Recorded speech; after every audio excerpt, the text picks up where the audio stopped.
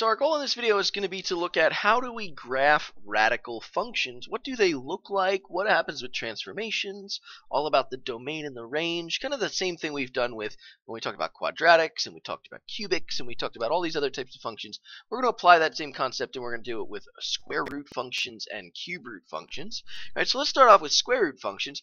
And if we wanted to see what the parent function looks like, remember our goal with a lot of these functions is to kind of get a good shape, right, for what the function should look like, because we know all square root functions will look the same, all cube root functions will look the same. So we start off with the very simplest function we can find, which is this one, y is equal to the square root of x. And so if we make ourselves a little table here, we actually run into an issue right away that we need to start thinking about, right? And so our issue becomes, I can't plug whatever I want in for x, right? I can't plug in, for example, I could plug in a 0. So let's start with that one. I can plug in 0. And this says, what is the square root of 0? Well, the answer is, well, it's 0. Right? So I can put a point on my graph. Right? Let me use a different color. 0, comma 0. There it is. Okay. And so let's try our next one. I could plug in 1. And if I take the square root of 1, I get 1. So let's graph that one. Okay. And now we're getting to the point where it's like, what is the square root of 2? And, well, we can graph that one if we wanted to. If the square root of 2 is like, 1.3 or 1.4, but that's really not a nice number, so I'm going to skip that one. The square root of 3, same thing. It's like 1.7 or 1.8, kind of not really a nice number to put on a coordinate plane, so I'm going to skip it. But then once I get to 4, I can graph that one. Square root of 4 very nicely comes out to be 2. And again, I'm going to skip a bunch of x values because they're not really nice numbers to graph, right? So I'm going to skip on my way all the way up to 9 because the square root of 9 is 3. So let's graph these ones and let's see what happens with them, right? 4, 2, 1, 2, 3, 4, up to 2. Okay, and 9 goes up to 3. And again, we could keep going. I go all the way over here to 16, and that would go up to 4. Right? And so that's kind of a good shape for our graph. We're starting to see something come out of that. And so we have to think about, well, I really only plugged in positive numbers. Is there anything else I could plug in? Right? And here's where that big issue comes in. We can't plug in any negative numbers at all, right? Even nice ones that would square root, like -1 or -4, right? Those ones come out with answers that involve complex numbers, right? I starts getting involved, and we can't put those onto this coordinate plane. So really we have to look at our domain and range and say there's actually a small group of numbers that could be input. In this case it looks like only positive numbers. So remember, I could put in 2 or 3, I could put in 5 or 6 or 7 or 8. I purposely skipped those ones because they're not going to give me really nice output values, right? But I could plug those in, right? I know what the square root of 5 is. It's a little bit bigger than 2, right? 2 point something, 2.3, right?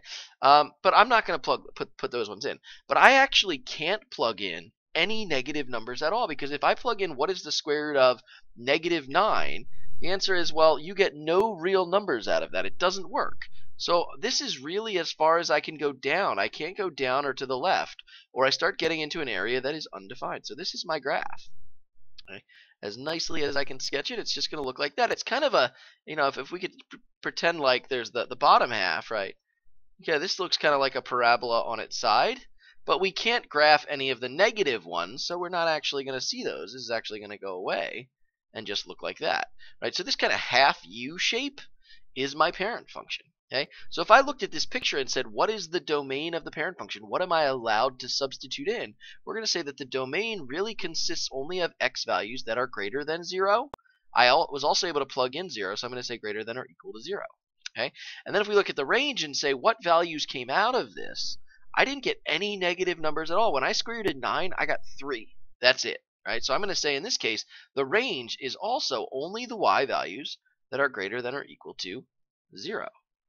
Okay, so I'm asking another question here. Are there any x or y intercepts? And in this case, I do actually have an x-intercept and a y-intercept. I'm going to say for both, okay, in this case, it's 0, 0. Okay, but you could see that if I was able to take all of these points, let's see if I can do it real quick. If I was able to take all these points, it took my whole thing, okay, and I was able to slide them up, it's very possible that I might have neither x-intercepts or y-intercepts if I moved this off of the axis. There's going to be situations where there are no x-intercepts and there are no y-intercepts, right? So let's take this idea and apply it, right? So to graph a radical function, we really need to think about what values can I even plug in so that underneath the radical it's going to stay positive, right? So we have to be very specific about the values that we choose. We also want to try to be careful about picking values that will give me a nice output back, right? We don't have to, but it's going to make our life a lot easier. So let's make ourselves another XY table, okay? And let's think about what values I could plug in for X that not only will give me an output point, but will also kind of give me something nice to square root, right? So let's start off with underneath the radical. This says x plus 3 under the radical, which means that this expression, x plus 3, has to be greater than or equal to 0. I can't have this expression, x plus 3, ever be negative because I can't square root those values. So here's where we're going to end up. Okay, I'm going to say x plus 3 is greater than or equal to 0. This means if I subtract 3 on both sides, that x has to be greater than or equal to -3. So let me put that down, -3. If I plug in a -3 here, I get square root of 0. All right, square root of 0 is 0. Minus 5, I got a -5 to come out. So that was a nice value, okay? And so if you take a look at my previous table, all right, it looks like I went up by 1, and then I went up to 4, and then I went up to 9. So I want the number after the number underneath the radical to be one of those. So we're going to do the same thing and say, how can I turn this expression into a 1? Because I can square root 1. Well, if I plugged in just a -2 right here, let's do that. -2 plus 3 is 1. The square root of 1 is 1. Minus 5 is -4. That's a good one, right? And then the next value, perfect square, that I would like to be under the radical, it's like 4 would be a good value, right? So what would I have to plug in right here to get a 4? All right, well, I have to think about that one a little bit more. It looks like if I plugged in a 7, I'm sorry, not a 7. If I plugged in a 1 right here, 1 plus 3 is 4. The square root of 4 is 2. 2 minus 5 is -2. So that works. So I'm going to plug in a 1. Right? So I'm being very, very careful about the values that I'm choosing and to get my expressions back. And then my last one I'm going to plug in is, remember, we had a 9 here. Well, what would give me a 9 if I plugged it in? In this case, 6 plus 3 gives me a 9. So if I plug in a 6, I will get a 9 back. The square root of 9 is 3. 3 minus 5 looks like -2. So if I graph this now, -1, -2, -3, and then down 5, okay, that's a point. -2, and then we're going to go down 4, okay, +1, and then I'm going to go down 3, and +6, and I'm going to go down 2. Okay, so if you notice, I'm getting that same shape, that like half a U shape is coming out of this one. But instead of it starting at the origin, it's starting way down here. It looks like at -3, -5. So if I ask you what the domain of this one is, it looks like the x values now start kind of right here, and they cut off when they get to this point where x is 3 or -3. So I'm going to say x can be greater than or equal to -3. It looks like it stops. It never goes to the -4s or -5s. Right? So that's my domain. Okay. And then my range, it's going to be the same thing. It kind of cuts off right here, right, where my 5 is. Okay, so I'm going to say my range are the y values that are greater than or equal to -5. Okay, and so now I can start talking about the transformations on the parent function. It looks like from my original 0, 0, I moved to the left by 3. Okay, left by 3, and I moved down by 5. Okay, and that makes a whole lot of sense because if you remember, we have B or C values on the inside that talk about left and right movements, and I have D values on the outside that talk about up and down movements, and that's exactly what we're seeing happening, kind of graphing it the old-fashioned way, right? So let's take a look at one more, okay, and see what happens with this one. We'll move a little bit more quickly through this one. So we're going to say x minus 1 is my domain. That's got to be greater than or equal. X minus 1 is underneath my radical, and so to find the domain, this has to be greater than or equal to 0. So that means that x has to be greater than or equal to 1. So if I find my xy table, which I don't really have a lot of space for that, let's put it down here. Okay, my xy table here, okay, I'm going to start at 1 because I know when I plug in 1, I'm going to get a 0 back. When I plug in 1, I get a 3 to come out, which again, I'll let you do. So then remember, the next value that I'd like to be underneath the radical is 1, and it looks like if I plug in a 2, right, that would work, right? So 2, okay, and then I can say the square root of 1 plus 3 is going to be 4. Okay, and then if I want my next value here to be a 4, it looks like I'd have to plug in a 5 for x. Okay, that would be 2 plus 3, which is 5.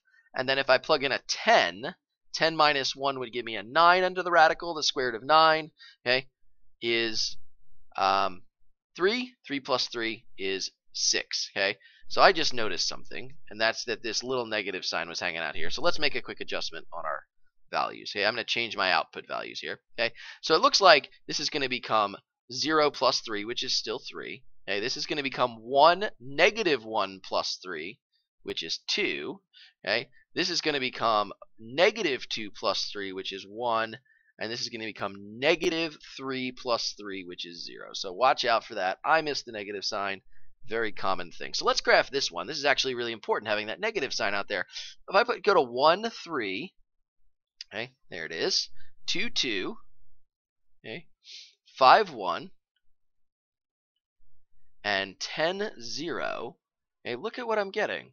I'm getting kind of an upside down version of that's like the bottom half of the U now instead of the top half. So if I talk about my domain here, it looks like x is greater than or equal to 1, right? It's still starting at 1. This is my cutoff line, right, where x is 1, and it never goes to the left of that. But in this case, it looks like the cutoff for my y's, for my range, are the things that are smaller than 3, right? So in this case, y is less than or equal to 3 now. Remember, for like our last one, it was greater than or equal to 5, and now it is less than or equal to 3, and that is because of this negative sign. Again, think back to transformations. That negative sign does a reflection. So reflection means now it's going to head down instead of heading up. So if I talk about my transformations here, I'm going to say there are 3 of them. Okay, I moved to the right by 1. Right? Remember, I was at the origin, so I moved to the right by 1. I moved up by 3. That was my d value, and I did a reflection over the x-axis. Okay, so we have 3 transformations happening in order to get my graph of the square root of the negative square root of x minus 1 plus 3.